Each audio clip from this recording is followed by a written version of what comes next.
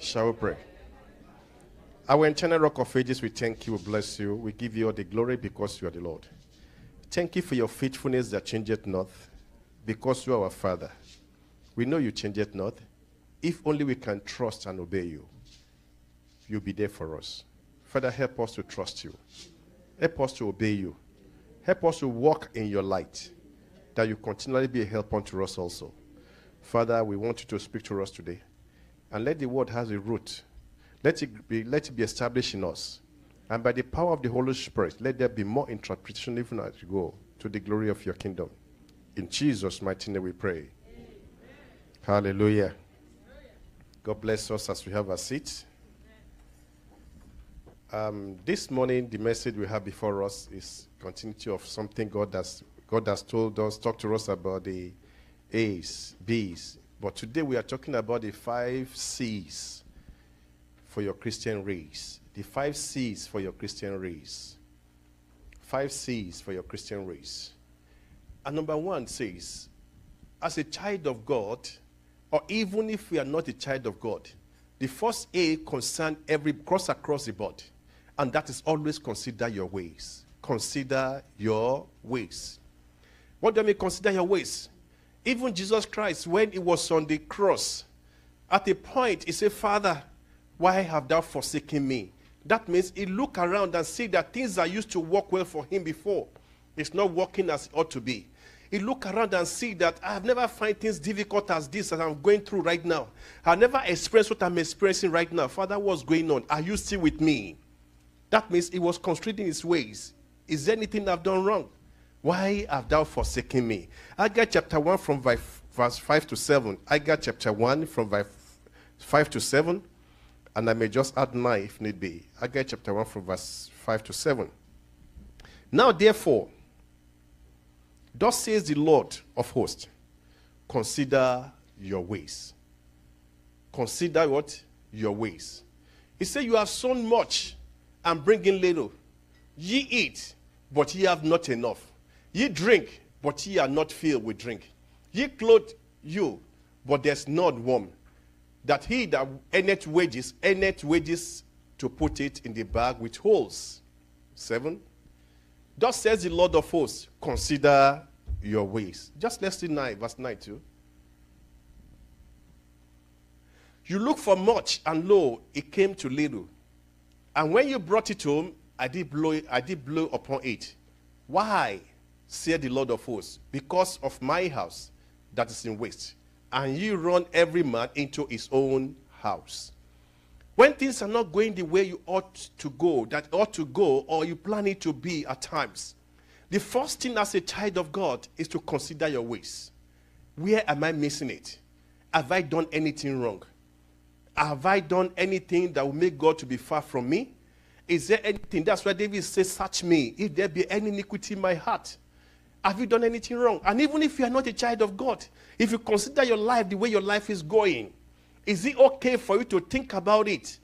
That it's better you give your life to Christ so that you can begin to enjoy a better experience in future to come. If you don't consider your way, you don't even know when to make a U-turn. You don't know when to stop what you are doing.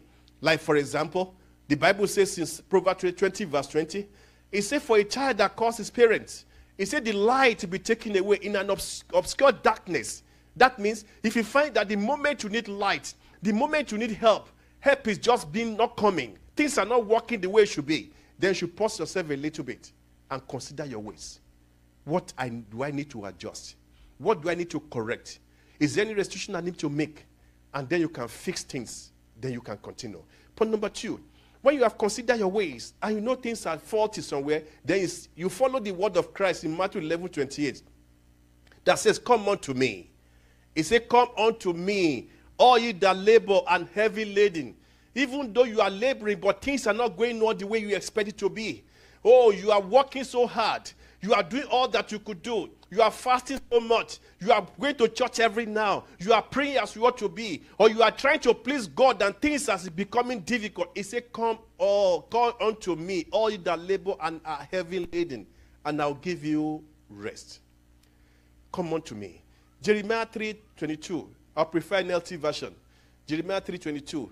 Say, oh, my children. When he was talking about it, he said, my wayward children, says the Lord, come back to me and I will heal your waywardness. I'll heal your wayward heart. Yes, you are coming to the people, reply. You are the God of our God. You are the God. You are the Lord of our God. You are the Lord of our God. What does it say? Even though you are a child of God and you see that things are not going on well, and you suddenly notice that you have missed it somewhere, which is common, which is possible, even to the level of Jeremiah told us a story one day. He said, a senior pastor just called him. One day, say, come and interpret for me, because in Africa, then they preach in English, then they interpret in a native language. So when the pastor called him, come and interpret for me, he felt, he told me that I'm interpreting for the general superintendent, the founder of the church. I'll be interpreting for a pastor. He said, though he went, but he forcefully, went through it. But after that moment, he knew things were not well with him anymore. And he repented. He cried to God.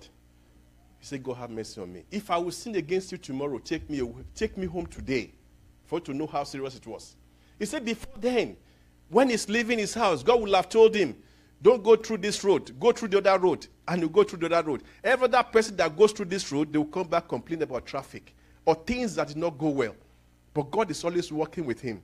And suddenly he found that those things are not working anymore. So he cried to God. So when things are not working well, what do? Jesus said, come unto me. He said, come unto me. And when you call unto him, you are not just coming to show yourself. You'll be able to cry unto him. In Exodus chapter 3, verse 9, the Bible recorded the children of Israel. He said, now their cry has come up unto me. Their cry, that means they are supposed to spend 400 years in the foreign land, in the land of slavery. But God is still looking at them, saying, they are not ready. 400 years, they are not ready. 410, they are not ready. 420 years, they are not ready. I'm not talking of days, years. When it comes to 430, they now begin to come back to God with their cry. And the Bible records that, now therefore, behold, the cry of the children of Israel has come to me. So when you come to him, you cry to him to let him know, I'm going through unpleasant situations. Things are not what's supposed to be.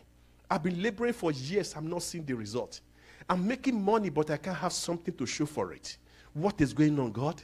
By the time your cry comes unto him, he might be able to see to your case and give you what is needed. And point number 3, when you come to him, don't hide anything. Quickly bring it on board. God, I know I have done this wrong. I know these are my fault. The Bible says, Proverbs 28:13, he said that confesses his sin and forsake them. He that confesses his sin and forsake them shall obtain mercy. Even 1 John 1 verse 9. 1 John 1 verse 9. Say, if we that we love him, if we that knows him, we can confess our sins. Say, he is faithful to forgive all our righteousness. He said, if we confess our sins, he is faithful and just to forgive us our sins and cleanse us from unrighteousness. If we, that means it's conditional. You can decide to come to him and still keep quiet. You can decide to come to him and not be crying to him about what you are going through, not laying down what you have done wrong before him. David came to him, Psalm 51. He said, God, in sin did my mother conceive me. I know I was born in sin. He said, have mercy on me. I know you might have taken the strength of the Holy Spirit away from me. The bones of my progress must have been broken. But Father, restore all this unto me. He cried unto God. He confessed his shortcomings. But do you know all these years? You see even in marriages. You see in homes. You see between parents and children. Instead of admitting that I've done wrong, this is what I've done wrong, I'm so sorry. They say, am I the only one that's doing that? Am I the only one? Is it new? We are watching the pastor the other day. And it's a true story. It was recorded in the court anyway. The pastor was caught sleeping with a secretary. Was it secretary, right? A secretary. So the other secretary, there are two secretaries. Another secretary went and exposed him. So they came to the court, and the pastor was saying, the judge, I know this is not new to you. Why you? Because judge said, I advise you to step down from this your office of a pastor. You are not a pastor. He said, what are you talking about? Is it the first time you hear something like this? He said, I didn't even get to know about this. He said the other secretary now was the one that exposed him. Why did you expose him? He said he has been sleeping with you and he has promised me that I'll be the only one. So when he dumped me, so that is not accepting and confessing. And how can you, he said, when you acknowledge your sins, then you are looking for healing. Proverbs 28:19 says, he that confesses his and forsake them shall obtain mercy. Those conditions must be met. If they are not met, you will not be able to break through. Psalm 32 verse 5 also talks about, if we confess, God will also in his faithfulness forgive us all our sin. Acknowledge my sin to you, and my iniquity I have not hidden. I said, I will confess my transgressions to the Lord, and you forgive the iniquity of my sins.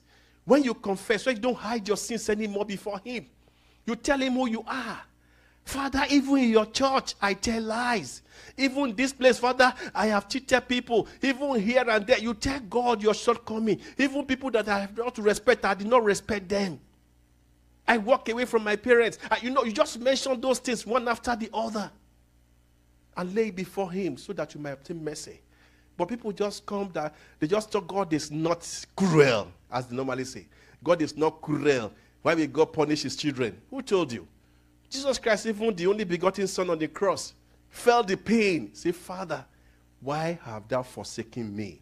That means things are not going all the way you expect to be. He cried to him.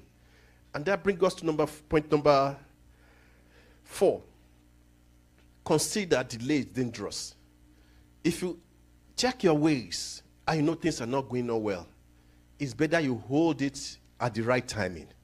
Because the more you don't attack it or not understanding that delay is dangerous, you might just be carrying it over. Before you know it, 5 years, 10 years, you are still going through the same problem. But the moment you know it is an issue, and you naked yourself before him, God, who am I? What do I have that you don't know? Even before I do anything, you already know. Father, help me. In Hebrews chapter 3, verse 15, it said, today, when you hear his voice, harden not your heart as a day of provocation. Today, when you get to know that things are not going on well, do not harden your heart. Take steps. Take steps that will bring you to a point of change. The same thing was said in verse 7 to 8 in this same chapter and verse. The same thing. It said, today, when you harden your heart, when you get to know that things are not going on well, quickly make a U-turn. He said, therefore, as the Holy Spirit says, today, if you hear his voice, harden not your heart. Do not harden your heart in the day of rebellion. Do not harden your heart as in the rebellion in the day of trial in the wilderness. Don't harden your heart. If he tells you you are faulty, if he tells you you are wrong, go and fix it. Go to him. Tell him, God, I'm sorry. God, I've made some mistakes. God, I've disobeyed you. God, I make a right turn when you told me to make a left turn. How can you help me to fix it? But don't just look at it and say, after all, the right turn I make will take me somewhere. As Brother Hope said the other day, every decision is what? Like a vehicle that will take you to a destination. Whether good destination or bad destination. Every decision is a vehicle. So if you don't look at it that way, God, I entered the wrong bus. You told me to go through this route. But on my own, I choose the wrong vehicle. How can you help me, God? How can you help me? I know, but if you are looking at it, my friend, at least my friend succeeded on this part too. Who told you you are the same destiny with your friend? You might not be. You don't have the same assignment, so you won't be marked with the same answer script. So if your friend is succeeding doing the wrong things, you think you are heading towards the same place. Your friend might decide he's going to hell. So if you know that God has exposed some things to you, while you are considering your ways, why not just quickly let him know that, God, at this point in time, I can't hide anything from you anymore. Delay is dangerous. I need to fix it today. He said today when the Holy Spirit show it to you. Don't postpone it to tomorrow.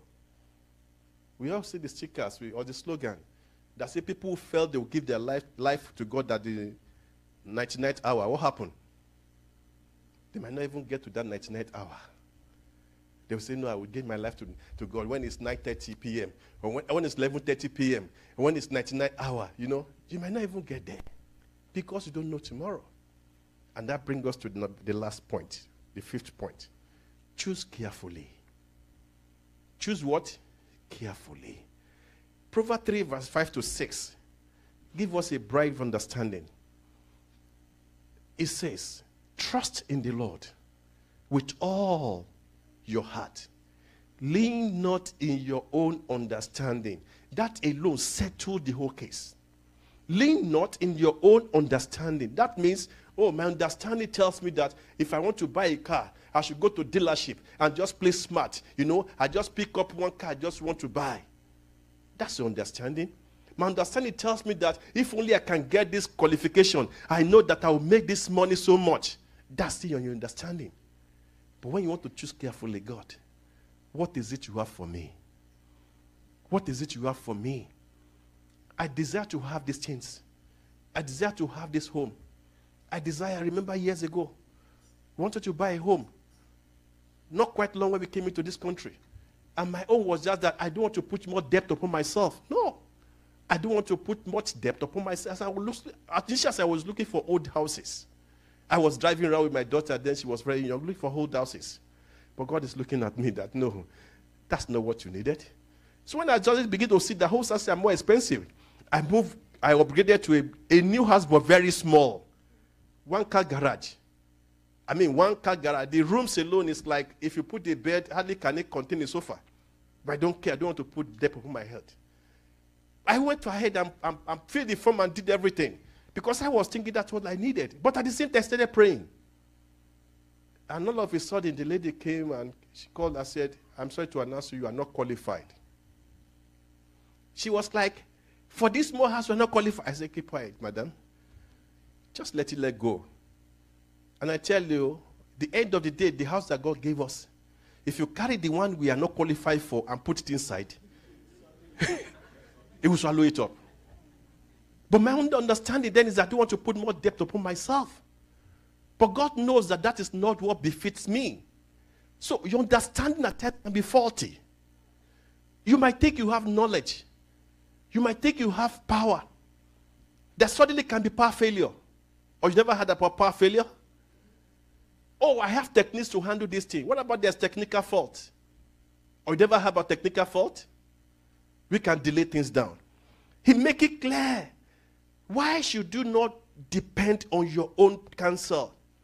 Let's see Judges chapter 5 verse 8. Preferable NLT again. Don't choose. Judges chapter 5 verse 8.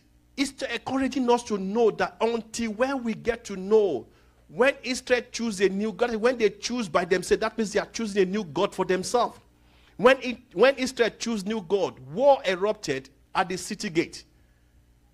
Yet not a shield or a spear could be seen among 40,000 warriors of Israel. Anytime you choose your own way, you are choosing a new God for yourself. I don't know whether you get that calculation.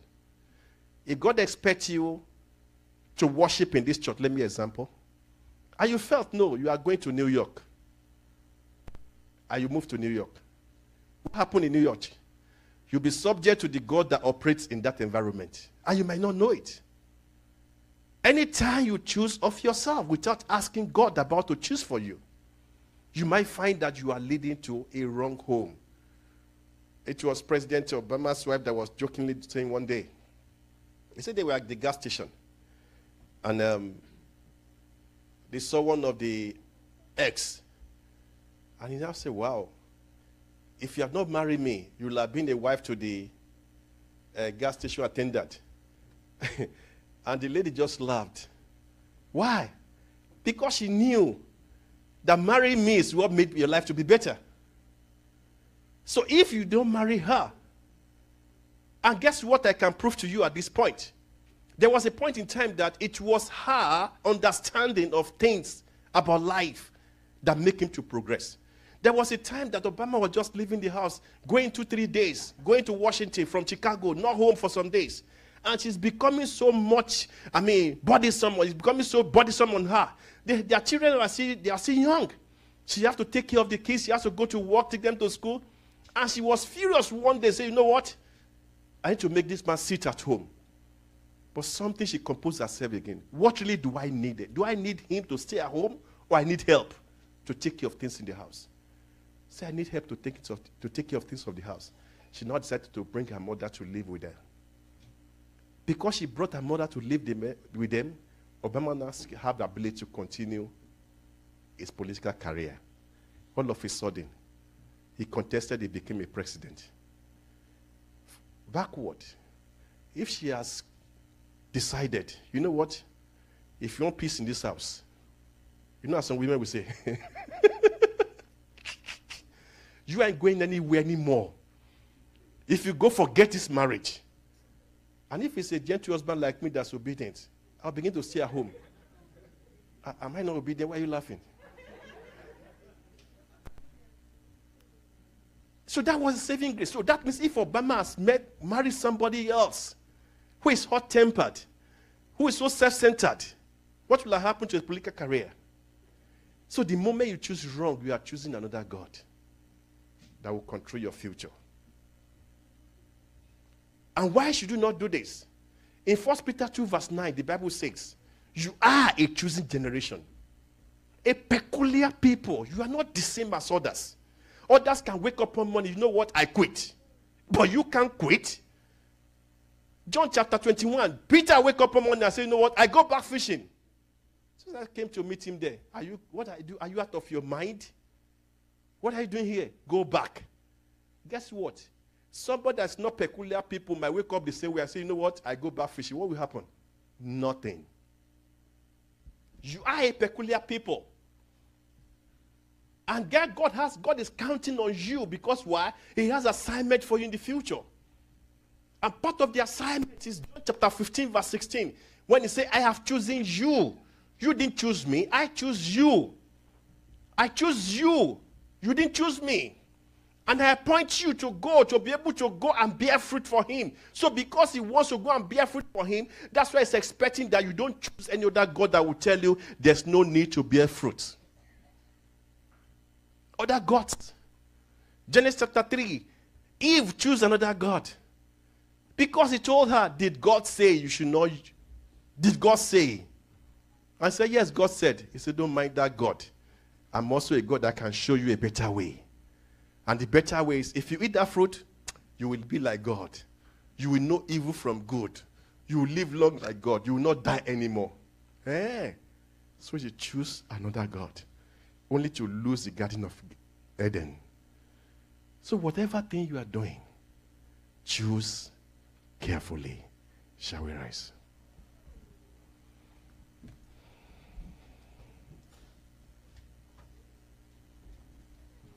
I don't know which one concerns you this morning.